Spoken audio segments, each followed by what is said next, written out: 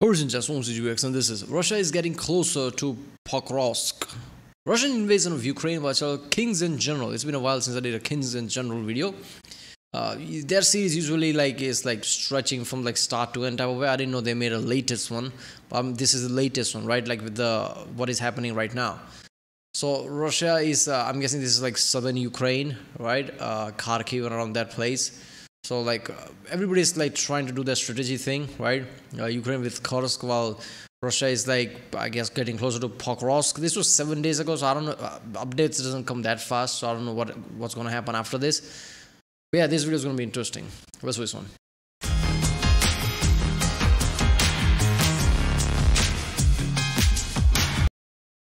Remember, if you like my next one, don't forget to subscribe so that way I know which type of videos to react to more. I've been watching this, recent conflict type of videos a lot from other channels like Task and Purpose, Enforcer, and things like that. Now Kings in General. So if you haven't seen those reactions, check out the link in the description or in the end of the video end card, and let's do it.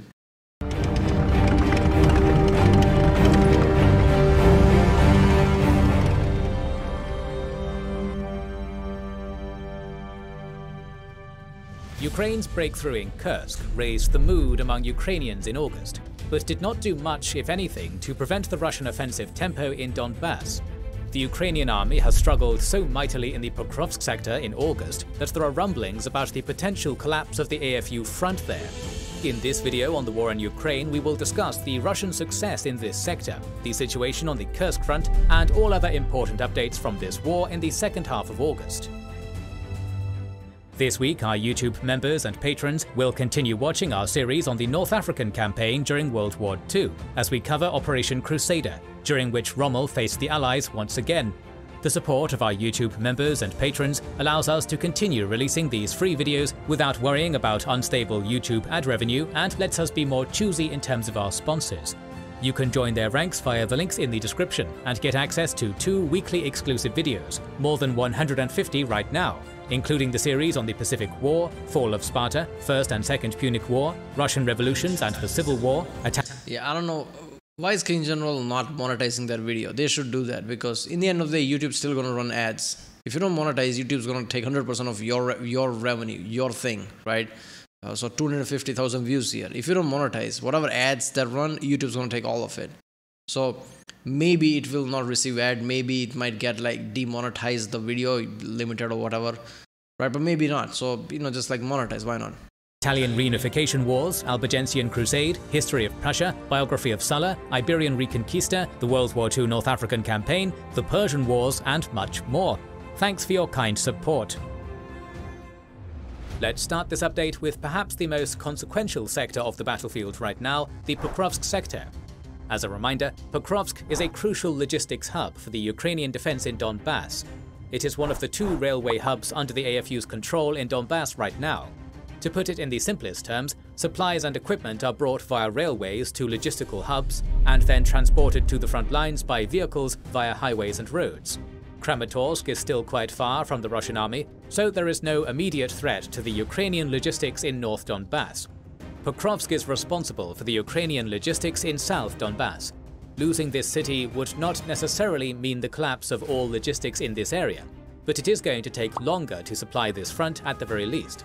And judging by the speed of the Russian advance in August, the Battle of Pokrovsk may start very soon. At this point, the Russian 15th, 30th, 137th and Vostok brigades, the 288th Artillery Brigade and the 90th Tank Division, along with several other smaller units, are advancing on Pokrovsk from 3 axes. In the second half of August, the situation of the Ukrainian army on each of these axes hastily deteriorated. The Russian army captured Novotoretsk, Novozhelena, Zavitna, Skuchna, Mezhova, Komishivka, Peticha and Mykolaievka, among other villages. In the north, the Russian army advanced along the Kazeni-Terets River to threaten Radivka from the north, along with approaching from the south, capturing Kruty Yar, making advances in Krasny Yar, and attacking Radivka directly. Here, the 151st Ukrainian Brigade looks outnumbered, being assaulted from several directions. In the south, the Russians forced a quick retreat of the 68th Jaeger Brigade and the 25th Air Assault Brigade, which withdrew under the threat of encirclement, losing several villages in the process. Now battles are going on in Selidove. Here too, the Russians are attacking from Mykolaievka and from the north of Selidove, and it looks doubtful that the undermanned AFU brigades will be capable of holding on for much longer. Pro-Ukrainian commentators had some hopes for the success of the defense against the central Russian axis, attacking Novorodivka, since this town had quite strong defensive positions, several strongholds, and a line of trenches. But the 47th Brigade has seemingly retreated from Novorodivka without a fight. In general, the aerial footage of recently captured towns and villages in the Pokrovsk sector. But if it's stronger defenses, why they retreat like that? I'm guessing this like Kursk offensive is like draining resources from there. I guess there's a gamble going on right now between Ukraine and Russia. The Russia was like already attacking this place very heavily, right? So Ukraine took a gamble with Kursk. Maybe Russia diverts forces there. Maybe it's just another like thing they hold so they can negotiate stronger or whatever. But it's gonna cost them here, obviously. Shows that they have not been destroyed nearly as much as places like Bakhmut or Avdiivka, which the Ukrainians defended for months. This indicates that the Russians did not have to use too much artillery or glide bombs to capture them. Indeed, the Ukrainian withdrawal was so fast and unexpected that the Russian military bloggers have even suspected an intricate tactic of the Ukrainian command to lure them in and catch them by surprise from the northern and southern flanks. That would be a dream scenario for Ukraine. However, the more realistic explanation is that the Ukrainian army's manpower shortage is worse than many had thought, leading to a collapse of the Ukrainian defenses in the Pokrovsk sector. The Ukrainian media outlet Telegraph reported, citing its sources in the Ukrainian Ministry of Defense, that the AFU reserves have experienced a 2.5-fold increase since the adoption of the mobilization bill in May, in comparison with the first quarter of 2024. So the army's manpower shortage should not be that bad.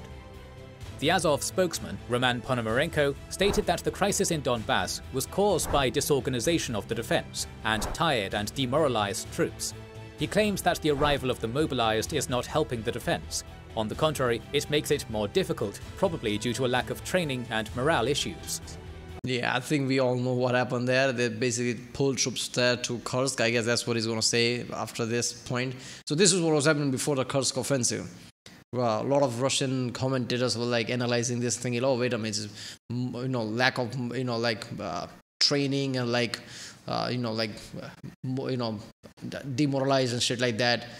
They were guessing all these things, but they were probably preparing for Kursk, and then Kursk offensive happened, right? Because not in their wild dreams they would have even thought of, like nightmares, they would have thought that would happen. So that's interesting. Other commentators have blamed the poor coordination of rotation between units in the Pokrovsk sector for the recent setbacks. Ukraine still has several brigades in reserve here, and perhaps the deployment of more battle-hardened and trained units may change the situation. For now, the situation looks dire, as with the current rate of advance, the Russians may reach Pokrovsk in a matter of weeks, if not days. The Ukrainian command may decide to make a stand on the outskirts of Pokrovsk itself as the most realistic option of preventing the collapse of this sector. Elsewhere in Donbass, Russian progress has been more modest. In the Toretsk sector, the Russians have completed the capture of Zalizna and New York, along with making small advances inside Toretsk. In Chasiv Yar, they have reportedly finally managed to gain a foothold across the canal.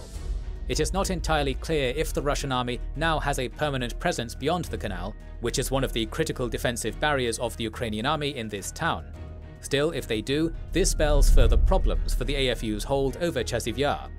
The Russians have also captured Konstantinivka and advanced on Vodiana, which means that Ukraine's control over Vuhledar is becoming tenuous due to supply issues. Around Vuhledar, the Ukrainians have also fallen back from Pavlivka. In the Kupiansk sector, the Russians claimed to have occupied Sinkivka in August after almost a year of fighting for this village. Hold up there, one thing I'm noticing. I haven't seen any other channel talking about this, where like southern Ukraine is facing this kind of like defeats over and over again from Russia. Kings in General is the only one I've seen so far. And like other ones like mostly talk about Kursk. So Kursk offensive might have been in a way positive light for Ukraine type of like propaganda type shit. Is it called propaganda? I don't know. Like trying to get good PR. Because America and everybody was thinking like, should we support Ukraine more? Like, are we even seeing progress? So Ukraine had to show America and everybody like, yeah, we're still getting progress. We're still doing our thing. Give us more. And after the Kursk offensive, like America pretty sure like passed more defense bills and things like that. So Ukraine probably know the level of like defeat they are facing in the south. And if that's the news, Globally, that's bad PR. Nobody's going to help you. So you have to do something that takes away news from there, shows your thing in positive light, so people can actually help. It could be one of those things. And if that's the case, like, that's awesome psychological warfare, isn't it? Because it worked, right? People are seeing Kursk offensive, people are seeing Ukraine in positive light, and other countries are actually increasing their help. Meanwhile, Russia has been scrambling to bring reinforcements to stabilize the Kursk front. One of the goals of the Kursk offensive was to force the Russian command to redeploy units from Ukraine in order to weaken Russia's offensive potential, particularly in the Pokrovsk sector. However, even though some troops have been sent from Ukraine to stabilize the situation in the Kursk Oblast, Russia has avoided weakening its Pokrovsk force too much.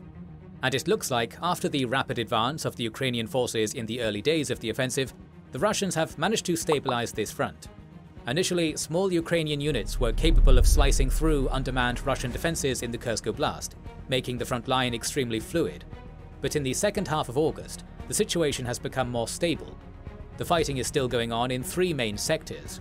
One is in and around Korinevo, particularly to the east of this town. The Ukrainian goal here is to reach the logistics hub of Rilsk.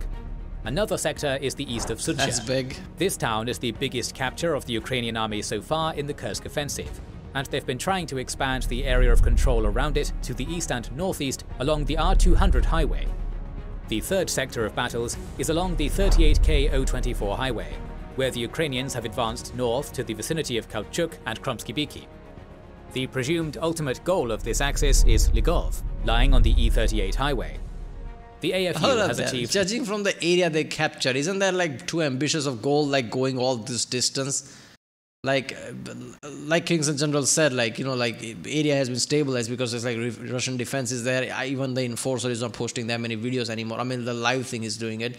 So I just assume, like, okay, things are like slowing down now, right? Because both sides are like holding out places. That would make sense. If that's the case, isn't there like too ambitious thing going all the way to Lagao, whatever that is, like same way in the east and not east, basically in front. Basically, they're trying to go all the way there. Like, how are they going to do that? Maybe very slowly, maybe over time, right? But not the same way they capture all these places in like surprise attack. It's not going to happen like that. Minor progress on all three axes in the second half of August, but at this point, they would need more men and firepower to achieve any meaningful breakthrough in the Kursk Oblast, where the Russians may already have a manpower advantage. The area where the Ukrainian army is most likely to achieve success is south of the river Seym. This area is connected to the rest of the Kursk Oblast via 3 bridges in the Glishkovo area.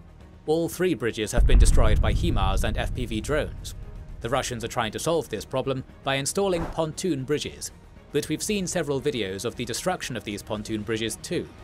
Sooner or later, the Russian grouping south of the Seym, which is estimated to have anywhere from several hundred to 2,000 to 3,000 Russian soldiers, will face supply problems. They will either have to find a way to withdraw or face an uneven battle with better equipped AFU units.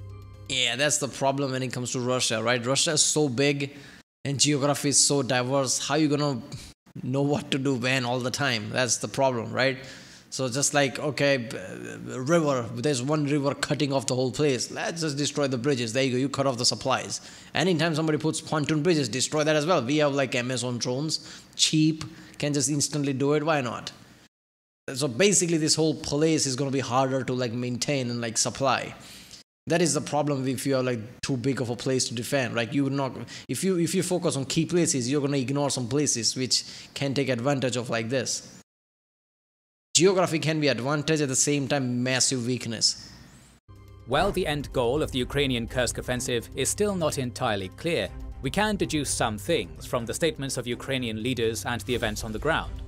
Zelensky has stated that the Kursk offensive is part of a larger military, political and military diplomatic operation.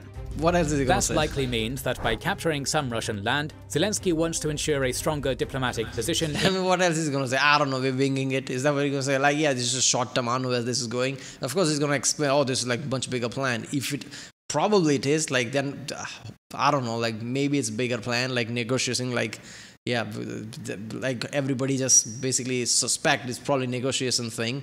Like, give me that, I'll give you back Kursk type of way. I don't know, long-term thing.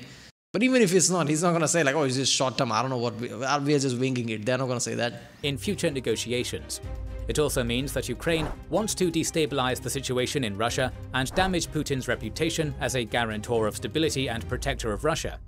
We will soon see how successful Ukraine has been in achieving these targets. Zelensky also claimed that by launching the Kursk offensive, Ukraine prevented the Russian offensive on Sumy. There have been rumblings about Russia's intention to attack Sumy. You sure about that? Because if they attack from both, they're trying to take over this place. That's where they destroyed the bridges. That's the place, right? Pontoon bridges and things. Now you're only one place. But if they could have attacked from both sides, you could have cut off the whole area, right? Trapped them. Basically, every time you see World War II maps, like what was that, like Eastery, that channel, it just shows like how Nazis and Germany were working, like trapping people, POWs, trapping people, POWs. Because once you trap somebody from both sides, they're basically screwed at that point. Those are POWs basically. So if the Russia could have like trapped Ukrainians there, that would have been POWs, right? But yeah, they basically made sure like from the front part, nobody can attack because they're destroying the bridges and things. But it is impossible to verify whether the Ukrainian Kursk offensive has indeed prevented an attack on Sumy. But it is also quite clear that Ukraine's goal of diverting Russia's attention from attacking to defending has failed so far. Russia is still advancing, particularly in Donbass. One of the factors continuing to hinder Ukraine's military capability is the American prohibition on the use of ATACMS long-range missiles on military targets in Russia. An unnamed Biden administration official was quoted saying that Western long-range missiles would not be effective against Russia because Russia has already moved its military aircraft away from their range. Earlier, it was reported that Britain does not mind Ukraine using its Storm Shadow missiles to hit targets on Russian soil. But the Western media is now claiming that the United States is pressuring London to not allow this. According to the Financial... Yeah, but Starmer, who's that? The new Prime Minister is Starmer, right? Who's like opposite of the Prime Minister who was before, different party.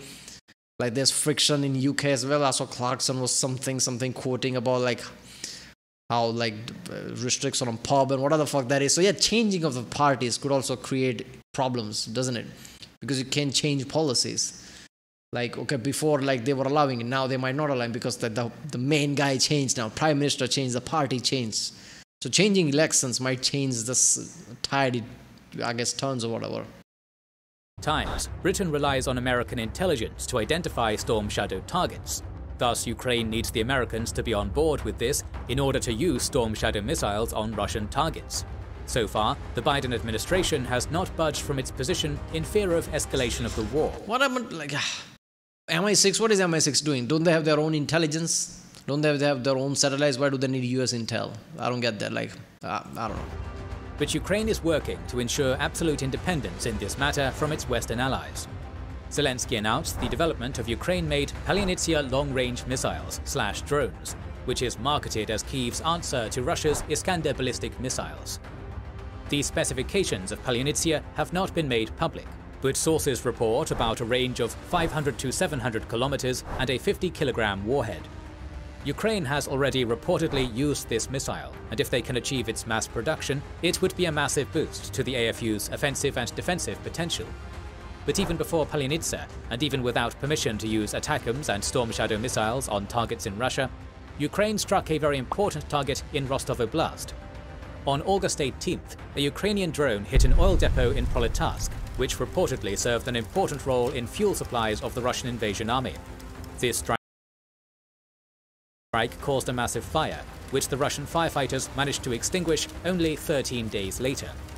But on August 26th, Russia made a massive round of long-range strikes on Ukraine, the biggest so far in this war. This was done in retaliation for the Kursk offensive. Forbes claims that Russia spent $1.2 to $1.3 billion. What? That many target? I didn't know it was that big. Damn. In this strike, using hundreds of missiles and drones. Infrastructure objects, particularly the energy grid in 15 Ukrainian oblasts, were damaged by this Russian attack. The Ukrainians used F-16 fighter jets in air defense capacity during this attack, but one of the jets was confirmed to be destroyed in unclear circumstances. On August 30th, Zelensky Yeah, I saw the sandbox video where he said like probably didn't use the gun. I guess somebody did, so their plane went down as well. Because how else would F-16 would get destroyed, right? They just launched missiles at the targets, not at the plane. Only way plane would go down is basically something like that. Dismissed the commander of the Ukrainian Air Force, which is most likely linked to the loss of an F-16. The Kursk offensive has reportedly already had an impact on potential talks between the warring sides. The Washington Post and Le Monde report that in early August, Ukraine and Russia held talks in Doha, Qatar, where they agreed to stop striking each other's energy grid. Russia then reportedly backed off from the agreement after the start of the Kursk offensive and refused to hold another meeting. The Russian Ministry of Foreign Affairs spokesperson Maria Zakharova has already denied this claim. And while Ukraine is fighting a brutal war with Russia, they have to continue dedicating thousands of troops to its border with another neighbor, Belarus. Remember, the offensive in the first days of the war on Kyiv was launched from Belarus. Now Belarus is reportedly concentrating troops, tanks and other military equipment in the Homyel Oblast, including the Wagner mercenaries. Yeah, I think the Kursk offensive is going to turn into that. Russia is going to attack from Belarus, Wagner or whatever, right? Trying to pressure Kyiv, so they back off from Kursk. That's the thing, right?